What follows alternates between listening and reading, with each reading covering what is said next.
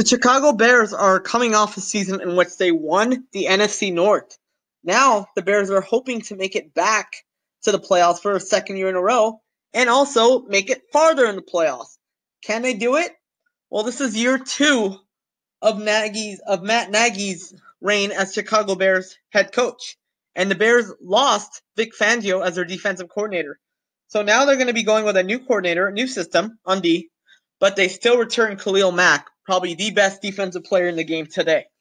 And they also have returning stalwarts Mitchell Trubisky and, of course, Allen Robinson at wide receiver, Trey Burton at tight end.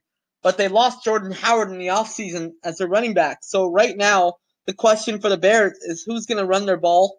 Who's going to run the ball for them? Right now, Mike Davis and David Montgomery are the top candidates. So we'll see how the Bears do offensively as they juggle some parts around. Let's start with their schedule. Hosting the Green Bay Packers. I see them beating the Packers on that Thursday night home opener. The Bears finally overcame their losing streak against the Packers last year at Soldier Field, and I see them extending a new one, beating the Packers again. So the Bears are going to be 1-0. They head into Denver, and while the Bears have much better talent than the Broncos, and I will say this 100 times over, the Bears are better than the Broncos. However, this is the Broncos home opener. The Broncos do well in home openers, and I see them overcoming the Bears. Week 2. Week 3, the Bears go into Landover and beat the Redskins on the road. So I have the Bears starting their season 2-1. The Bears host the Vikings, and I see them taking down the Minnesota Vikings once again at home to go to 3-1. They go to London, taking on the Raiders, and I see the Bears blowing them away to go to 4-1. So you see a theme here. I see the Bears actually doing well early on in the season. They go on a bye week. Coming off the bye week, they take down the New Orleans Saints. They find a way to stop Alvin Kamara and Drew Brees and Michael Thomas, and they go to 5-1. So the Bears are flying high right now. They're 5-1. Things are looking really well. Well, this is where it all goes to hell. The Chargers come into town and somehow pull off a victory thanks to a great passing game and a great defense of their own. The Chargers just have too much offensive firepower to take down the Bears. The Eagles host the Bears, and I'm giving the Eagles a nod because they're the home team in this situation.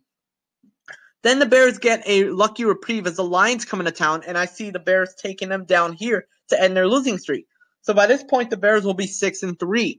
The Bears head into LA to take on the Rams, and the Rams get revenge for that loss from last season, and the Bears falls to 6-4.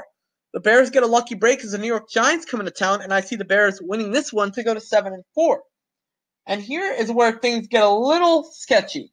They go into Detroit. This is a team that the Bears are better than. Let's not get it twisted here. The Bears are a better team than the Lions.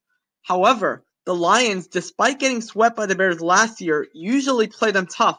And if not for a bad turnover in the last year's Thanksgiving game, the Lions could have won that game. So I see the Lions making up for that and winning it this year.